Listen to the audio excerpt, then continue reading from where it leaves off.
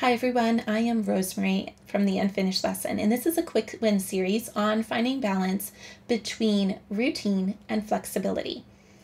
I'm going to include links to the previous videos, parts 1 through 4 below. We've taken a look at setting up warm-up routines, end of lesson routines, planning, and administrative time.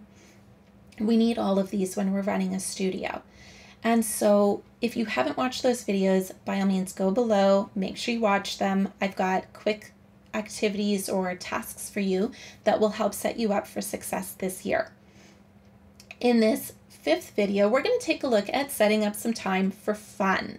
I know, all the other videos were about all the things we have to do, and now I'm talking about fun. Well, here's the thing, it isn't just our students that need to have fun. If everything's really serious, and very, I have to do this, what's the point, right? If you're running your own business, you should have some fun sometimes. Otherwise, you're going to burn out.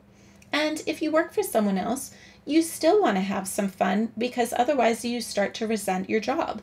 And none of us want that, right? So there's a few things that I'm going to recommend you do. 1, try out new music, even if you don't think you'll like it. This generation of students, they want a lot more say in what they're doing. And they probably will come to lessons with, I want to learn this song, or look at this song I learned. We need to have a pretty wide base of music and styles and genres that we play so that we can help our students. What I also recommend is understanding that tech is here to stay. I think we've learned that recently, that even if we want to teach in person, there's certain aspects of technology that make things a lot easier, but also safer. So we need to get familiar with it. One of the ways to do this is embrace your inner toddler. I know that sounds really weird, but it's actually what I did in the last year and a half. So I jokingly say I will look at buttons and I will go, ooh, I wonder what that does. Click. Now, what I would recommend is if you change settings in a program, write down what they are first, then press buttons. That way, if you want to change it back afterwards, it's all good. I have pressed a lot of buttons in different programs. I can assure you that none of my devices have exploded. Nothing has died, and I've been able to fix every problem that has arisen if I've pressed a button. So embrace your inner toddler. It's way more fun than being scared of the technology, or we can even apply this to other things, right? We can apply this to new music. We can apply it to new programs. So for example, if we're looking for ways of becoming more efficient in our admin time, maybe we realize that there's a time drain on a particular task, and whatever program we're using is just not cutting it anymore. Maybe you're sending invoices for tuition manually each month, and then you're having to chase down the payments. Use your time for exploring, just in a fun way. Take a look at different programs.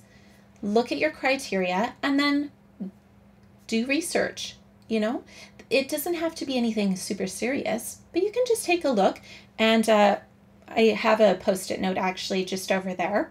I was looking at some programs and it was so satisfying to just go X on the ones that didn't work, and then a check or a question mark for the ones that I was looking into further. Because you're setting aside a certain amount of time, you don't have to worry about it taking forever. And if you don't make a decision in that particular time frame, that's okay. Remember, this is a fun time for you to try different things. The reason we want to do this, not just because we want to embrace our inner toddler, though seriously, it is fun. We also want to make sure we don't get into a rut. If we get into a rut, that's when we start feeling blah. It's when we lose job satisfaction. It's when things just feel meh, right? Or we get burnt out. So we always want to make time for fun in our weekly routine. All right, so here's what I would like you to do before you go on with the rest of your day. I would like you to make time in your schedule each week for something fun.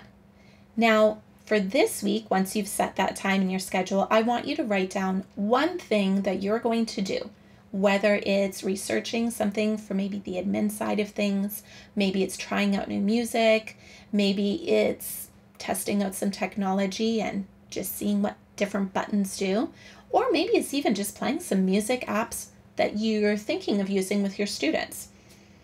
Whatever it is, let me know in the comments below. I would love to hear from you. All right, have an incredible day. Make sure that you hit the subscribe button. And the reason for that is each week I'm doing a quick win series so that you can have more balance in your life and more creativity in your studio. Looking forward to hearing from you in the comments.